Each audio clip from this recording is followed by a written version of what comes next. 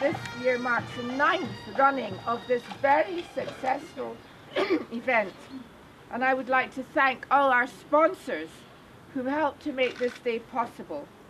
In particular, Deanston Distillery, who donate bottles of whisky, one of which I think is going to be poured into the river.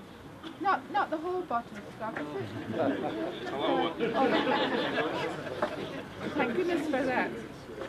Mohr Hotel and the Lewis family, who help with our catering, as do Campbells, Angling Active, who kindly donate our media and marketing, and the Doune and Deanston Pipe Band. I think they deserve a round of applause. Yay.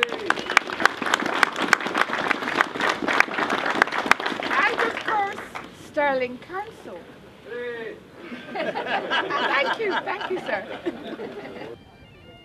Well, this morning was a real privilege for me to be able to open this salmon season on the Teith. As everybody knows, the Teith is a migratory fishery of excellence. It has international status, SAC, and of course the government's classed it as a Class 1 fishery. Particularly pleased to open it because I'm a great supporter of Stirling Council fishery team. They've done so much over the years to promote conservation and best practice, and one of their projects this year is to make it the Year of the Youth, and that's really important to me because the youth are the caretakers of the river in the future and our future anglers. So I very much support that. I'm very pleased that my family is associated with the river, because the river, especially the River Teith, has been a big part of my life through fishing. I'm particularly keen on fishing for sea trout at night. I'm very pleased to see my granddaughter, she's just coming up for 7, she's interested, she's got her own wee rod and all the rest of it, and her dad, my son-in-law, I consider to be a really excellent fly fisher, and I believe that he's going to pick up a prize tonight at the dinner. And while the Teith itself is well known for its fishing and all the rest of it, there are 1 or 2 problems that we really need to talk about.